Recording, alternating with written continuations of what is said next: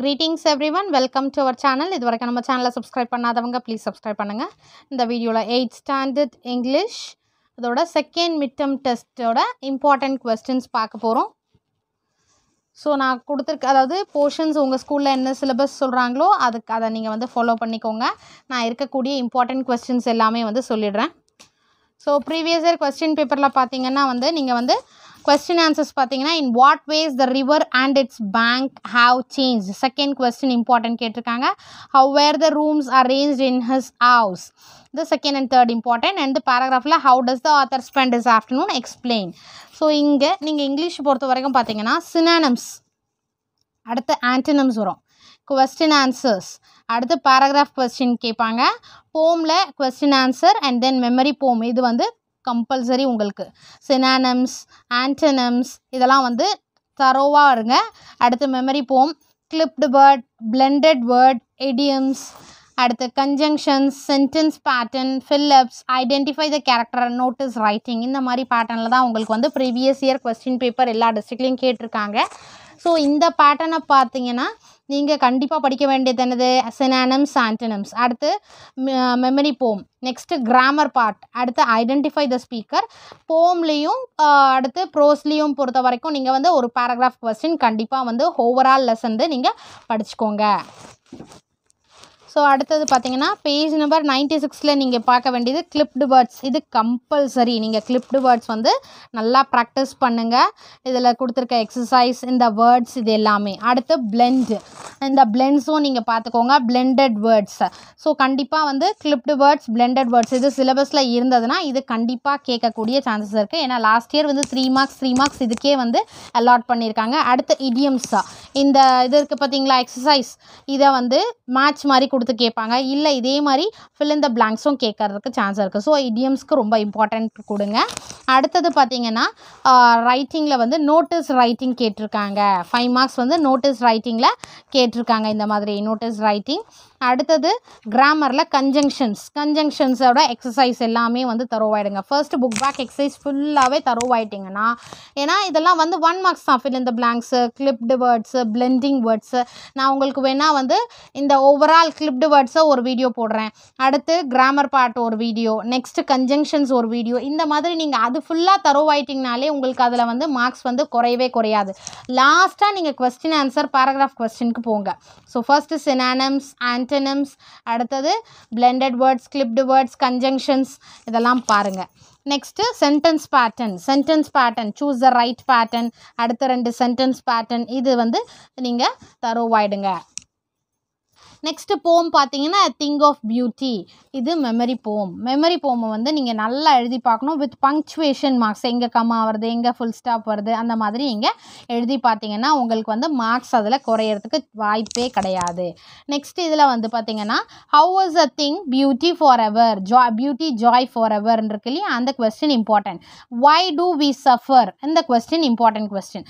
அடுத்து இந்த போம் பொறுத்த வரைக்கும் நீங்கள் ஒரு பேராகிராஃப் கொஸ்டின் நீங்கள் மேக் பண்ணி படிச்சுக்கோங்க. ஸோ எப்படி கேட்டாலும் பேராகிராஃப் கொஸ்டின் எழுதுகிற மாதிரி உங்களுக்கு ஈஸியாக இருக்கும். Next figures of speech, alliteration வருது இல்லையா, அதுனா என்ன அப்படின்ற மாதிரி பார்த்துக்கோங்க. Next moving to supplementary, crossing த ரிவருக்கு இருக்கு இல்லையா, சப்ளிமெண்ட்ரியை பொறுத்த வரைக்கும் உங்களுக்கு மெயினாக நீங்கள் படிக்க வேண்டியது ஐடென்டிஃபை த ஸ்பீக்கர். ஸோ இதுக்கு கம்பல்சரி வந்து ஒரு 2 மார்க்ஸில் இருக்குது. ஐடென்டிஃபை த ஸ்பீக்கர் சப்ளிமெண்ட்ரியை பொறுத்த வரைக்கும் ஐடென்டிஃபை த ஸ்பீக்கருக்கு இம்பார்ட்டன்ஸ் கொடுங்க. அடுத்து fill in the blanks important கொடுங்க. ஸோ மோஸ்ட்லி கொஸ்டின் ஆன்சர்ஸ் கேட்க மாட்டாங்க, fill in the blanks and then identify the speaker தான் கேட்பாங்க. ஸோ அதை நீங்கள் வந்து பார்த்துக்கோங்க. நான் என்ன எல்லா ப்ரீவியஸ் இயர் கொஸ்டின் பேப்பர்லேயும் அப்படி தான் கேட்டிருக்காங்க. அடுத்த லெசன் பார்த்தீங்கன்னா ப்ரோஸ் பீயிங் சேஃபாக. இந்த ப்ரோஸில் as usual synonyms, antonyms பார்த்துக்கோங்க. what is street smart? First question, what according to grandpa is the most serious illness? அடுத்தது what is must in every house hold. இந்த 3 கொஸ்டின் கேட்டிருக்காங்க. Answer the following questions in 100 வேர்ட்ஸை பொறுத்த வரைக்கும். How can you make your self cyber safe? First question. Right about road safety rules, இது ரெண்டுமே important. ஓகேங்களா? So synonyms, antonyms, memory போம், grammar, book back exercise 1 marks இருக்கும் இல்லையா அது. அடுத்து ஐடென்டிஃபை த ஸ்பீக்கர், இதெல்லாம் நல்லா தரோவாயிடுங்க. அடுத்தது பார்த்தீங்கன்னா ஹோமோனிம்ஸ். இந்த புக் பேக் அதாவது இந்த ப்ரோஸில் பொறுத்த வரைக்கும் ஹோமோனிம்ஸ் கேட்டிருக்கு.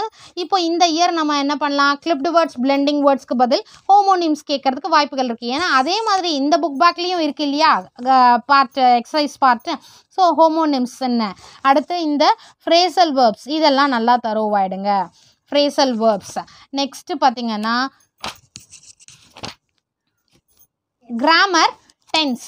கிராமர் வந்து டென்ஸில் பார்த்தீங்கன்னா இந்த tense present tense past tense இருக்குது இல்லையா, இதோட புக் பேக் எக்ஸசைஸ் இருக்குது இல்லையா, இங்கே பாருங்கள். ஸோ இந்த எக்ஸசைஸை நல்லா தரோவாயிடுங்க, எழுதி பாருங்கள். நீங்களா கொஸ்டின்ஸ் எழுதிட்டு அதுக்கு என்ன ஆன்சர் வரும் நீங்கள் வந்து கிராமர் பார்ட்டை எழுதி பாருங்கள். ஸோ ஹோமோனிம்ஸ், அடுத்தது கிராமர் பார்ட்டில் டென்ஸ், நெக்ஸ்ட்டு ஃப்ரேசல் வேர்ப்ஸ். ஓகேங்களா, அதுக்கு அடுத்தது இது எல்லாமே எழுதி பாருங்கள்.